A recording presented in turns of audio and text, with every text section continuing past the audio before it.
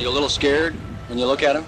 It scares me to be in the same room with him. Nothing in anybody's manual would prepare you for something like this. It's unreal. What is ordinary? There is nothing ordinary about any of this. He's heartless, merciless, a voracious hunter of women. His eyes went black. No sign of anything except evil. What lies behind the psychopathic mind of a serial killer? The mask of sanity becomes a weapon. I'm not afraid of him. He just doesn't look like the type to kill somebody. What drives his insatiable lust for power, for control, and for blood? He was in a frenzied situation. Essentially, you could say a madman.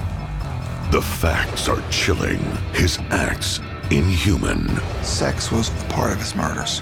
Before death, during death, and after death. He is Ted Bundy, serial monster. I'll plead not guilty right now.